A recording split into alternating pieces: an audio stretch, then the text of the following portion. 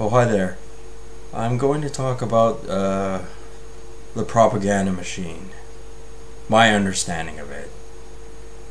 The thing is, it's controlled through various media sources and different outlets. And as I've said before, these are all controlled by a select few groups who are obsessive compulsive about the message that's being sent. They like to keep things simple, vague, inspecific. They don't want people knowing too much. They want you to feel like an outsider, but they want you to be happy being an outsider. And some people they yearn for more. I know I do. Like, I can't read a newspaper, or I can't watch the television, watch CBC or CTV or whatever, watch organized sport and be content. It's not enough for me as an average everyday citizen. Perhaps you have to be a man or a person of higher standing, which I am not. I am what you'd call middle class, but I'm still not content. I feel that the world is a lot more colorful a place than is being portrayed towards me. I feel like society is being dumbed down, and we are being treated like we're stupid by people who believe that they are of superior mind towards us. Now, some people go, well, if you feel as though you're superior, that's a sign of racism, which is true to an extent, but the prejudice, it's just changed format. It's not any different than it was before, really.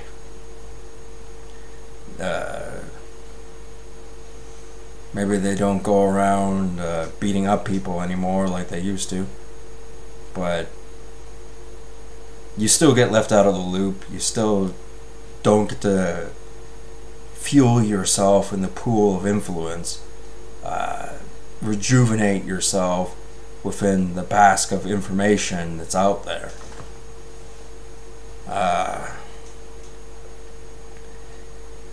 Propaganda isn't exactly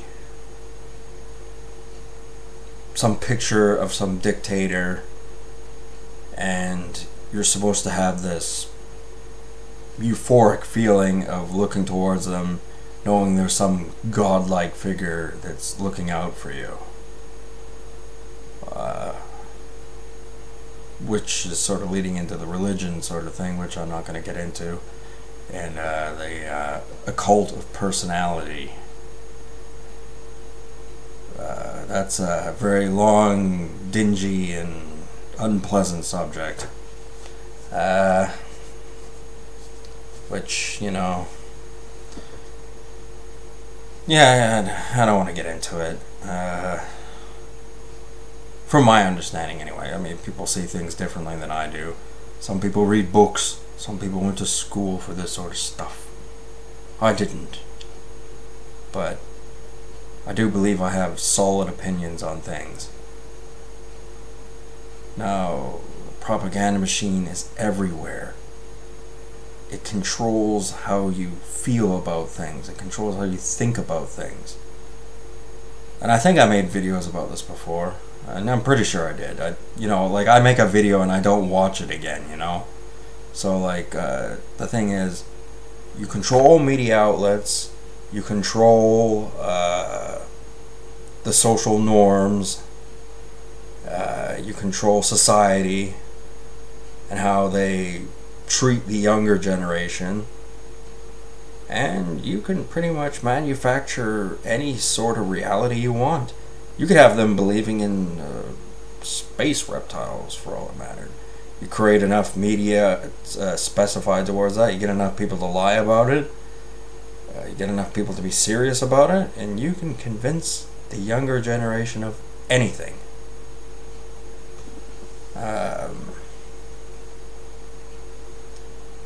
there's a lot of subtleties in propaganda. It's all about putting an image in your head, and if it's a controversial image, taking it out of your head right away by changing the subject.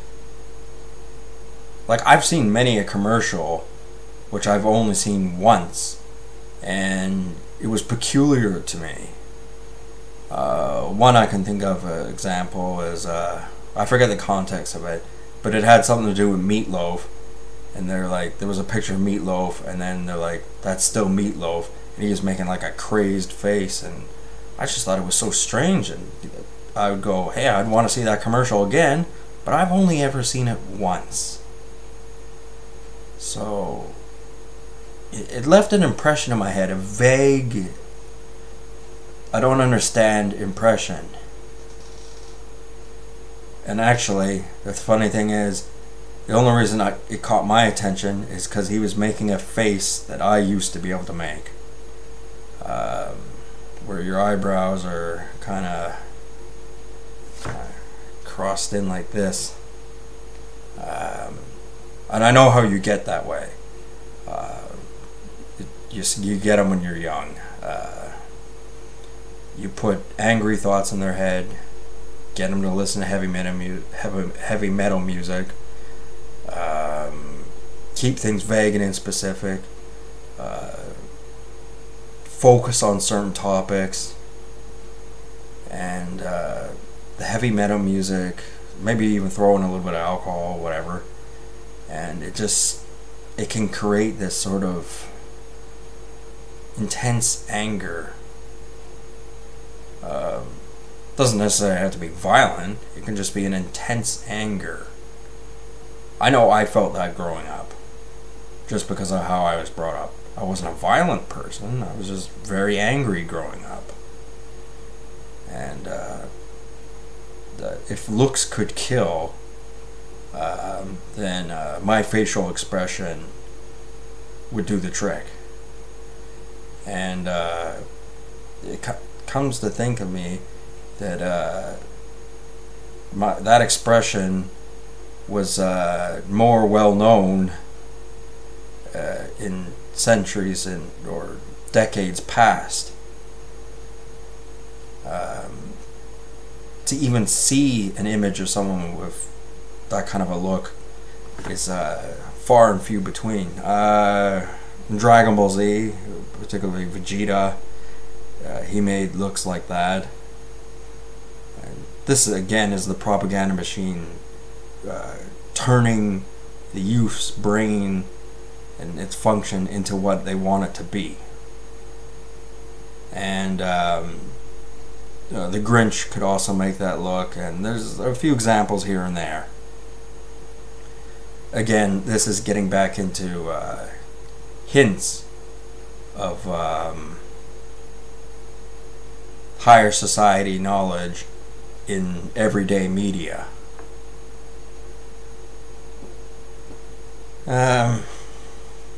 Yeah, that kind of trailed off a little bit. I was talking about propaganda here, but it's a subsection of propaganda, because propaganda's intention is to make you believe a certain reality, which may or may not be true. You may perceive it to be true, it may appear to be true, but it could be superficial. It could be, people hiding behind anonymous masks, and you ain't got any clue who they are behind that mask. You don't know what they think, you don't know what they want, you just go along with the simple message. And the older you get, and if you intellectually don't get too stubborn, and you keep your mind open, you continue to thrive, continue to be alive in your thinking, ever-going progress, you can start to decrypt some of these messages that certain figureheads place out into the world to deceive you and get you to get set in a certain standard of thinking, depending on which society you live in, where you are. And these people, they read the propaganda book, they know one chapter ahead of you, they ain't that smart. You can figure your way around them. And a lot of people go, oh, where's your evidence? Where's your sources? And this is something I've mentioned before. They constrict the information. They withhold it. They prevent you from figuring these things out or finding them, especially easily. You can't just Google it and expect to find it. So, no, again, I don't have evidence. The kind of evidence that some people would expect. Oh, where's your Wikipedia source? Or, I didn't find that on Google. Nobody's made a video on YouTube. I watch the news every day and I've never heard this. Those are not evidence. Those are forms of information. And you gotta take it with a pinch of salt. Because they may or may not be true. And there is no way that you as an everyday person can verify this. I do not have the resources. Most people do not have the resources to be conclusive about something that they've been told. Even people who go to university and study serious subjects have no way of knowing exactly if what they've been taught is entirely the truth or not. It's programming. Because the thing about the education system is it could be done a lot faster and a lot more efficiently, but then people don't learn their lessons. They become arrogant. They want their information fast. They don't have any patience.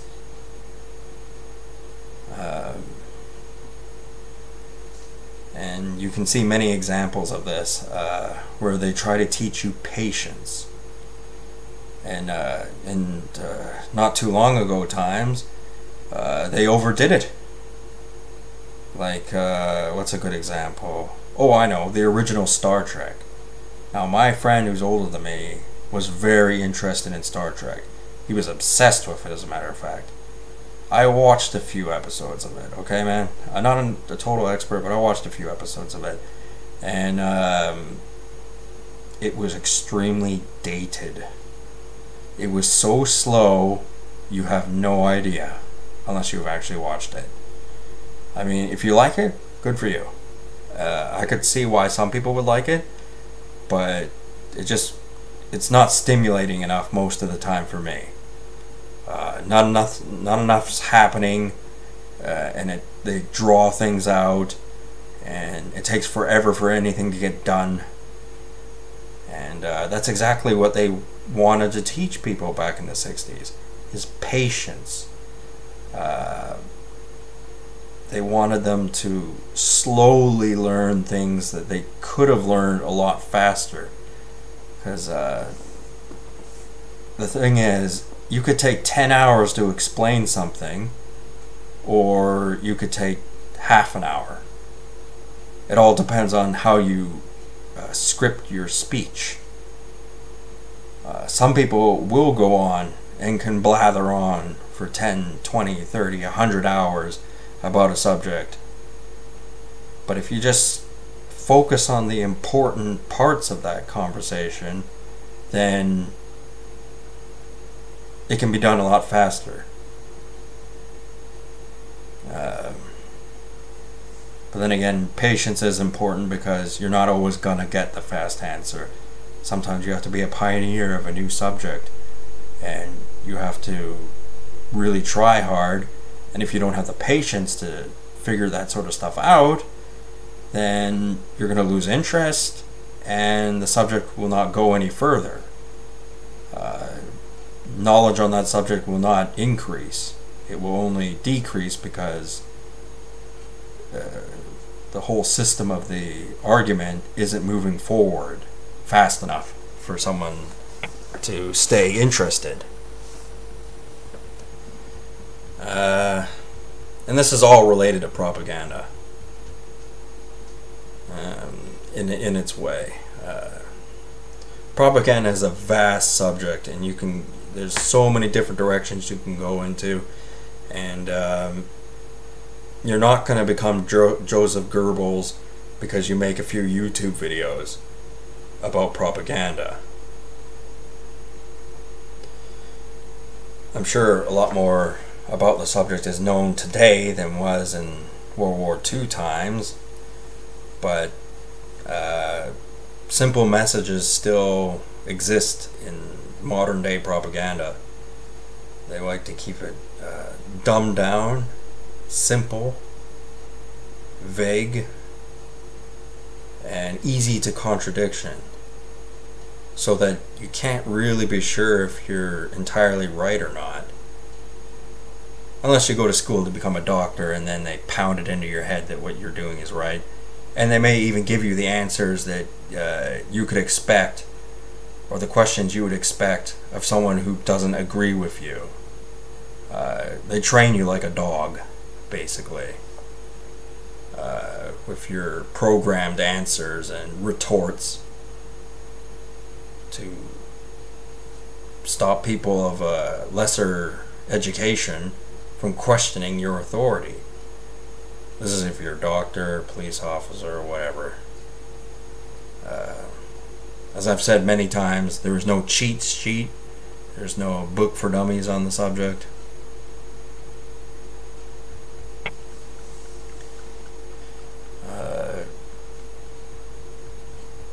Yeah, the propaganda machine, it's a powerful apparatus. It's in constant motion. You may not see it, you may not understand it, you probably don't even think about it, but it's always there. Everywhere you look, everywhere you go. Because if it wasn't, then a message contradictory to society's propaganda machine could flourish accidentally, and the people of higher standing don't want that. They don't want some rogue message taking hold, because fear is actually the easiest method of propaganda. And as soon as that creeps into the soul of one person, it can spread to more people and to more people and more people. And then you got panic and uprising and total confusion at your hands, and the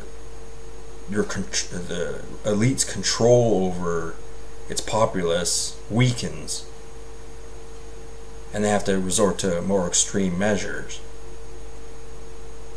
So they don't want radical thinkers. They've never wanted radical thinkers. They've never wanted people who think outside the box.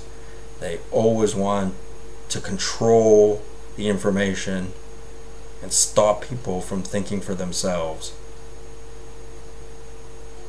They know that isn't entirely possible, so they came up with a caricature, as I've said, the anonymous caricature, where he preaches truth and freedom, and he calls for revolution.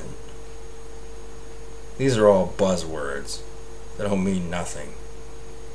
You can be an internet warrior all you want. If you're just going along, you're just a sheeple, as they would call it, then you're doing exactly what you're being told. They say, oh, if you watch the media, you watch CNN, you believe your government, you're voting, when you cast your vote, it actually counts for something, that you're a sheeple. But a sheeple means sheep. Sheep have shepherds who lead them into certain directions. So if you believe in this anonymous character, Guy Fawkes, whom has nothing to do with the anonymous mask or the character behind the anonymous mask, then you are still a sheeple. You're just following a different shepherd. And me, if I have to be a sheep, I'm going to be the black sheep. I'm not going to follow the rest of the crowd. I don't care if I look different. And I think a lot of other people shouldn't care if they look different either. It might lead to you being a social outcast. So that is a drawback. But I've made my bed, and now I gotta sleep in it. So I'm unconcerned. There are more immediate problems at hand, as I've discussed in other videos, as I keep mentioning.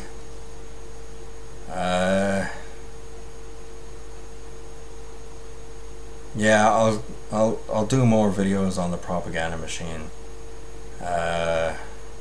It's so vast, yet so simple.